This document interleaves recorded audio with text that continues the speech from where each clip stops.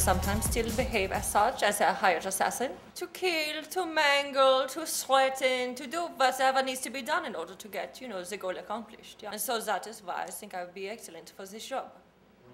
What I envision is a family of four, blonde mother and dark-haired father, very tall, and the beautiful little children, a boy and a girl, and they are saying, where are we going this summer? We could go to Disney World, we could go to the beach. One of the children, perhaps a little boy, because he's very intelligent, looks at the internet and he says, Mother, Father, I want to go to the scuba. Look at the Dive Profile website. Everyone's having so much fun. It looks so beautiful. All three of them agree that this is exactly what they want to do.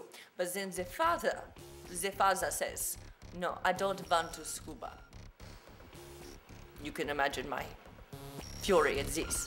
In the video, I make my entrance. I beat him about the head with the riding crop. I tear open his chest. I rip out his entrails and I wrap his own intestines about his head and strangle him with them. Pop out his eyeballs and I make his wife chop off all of his appendages. Perhaps cut his torso into 3 pieces or such, like an insect or something.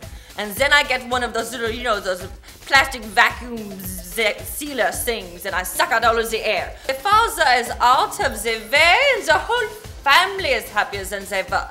They are swimming with the sharks and the dolphins and the whales and the rays and the eels. They are frolicking on the beach when they are not in the scuba. To do your open water diving if you like. Swimming at the crack. They are taking classes, beginner classes, intermediate classes, all without the downer father. You see my accoutrement.